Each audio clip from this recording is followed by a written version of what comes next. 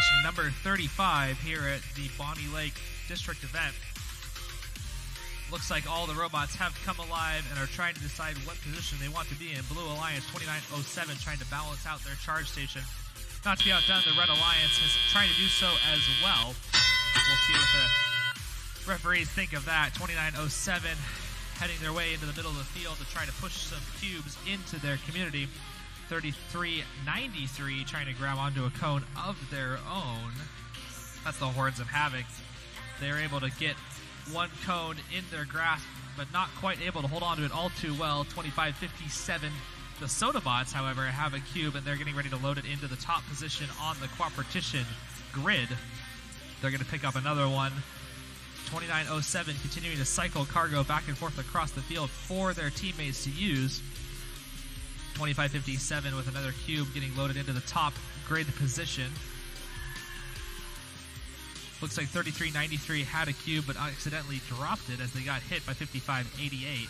5588 has a cube of their own, just trying to work their way into their community, but MI Robotics 5937, it may be blocking them slightly.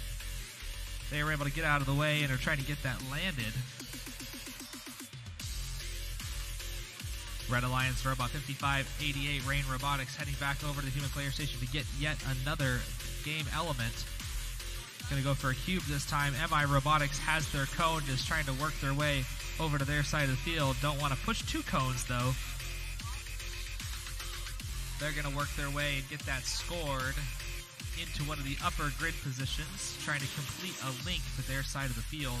Red Alliance has one link so far, generating them 58 points to the Blue Alliance's no links with 44. Blue Alliance only needs a couple more game pieces scored in order to complete a link.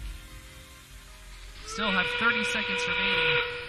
Lots of time for the points to shake out, especially with the scoring accomplished during the balancing on your charge grid. Red Alliance deciding to go for early charge grid balance. We'll hope that plays out for them well.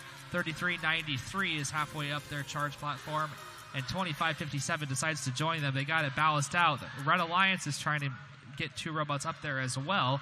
Looks like they pull it off. I think all robots are just going to stay still. MI Robotics trying to land one last game piece as the time expires. Not quite getting it there. Fifth final score of 85. 3 ranking points for the Red Alliance. 78 for Blue. 1 ranking point for them. Up next, we have qualification match number 36 here in just a few moments at the Bonney Lake District event.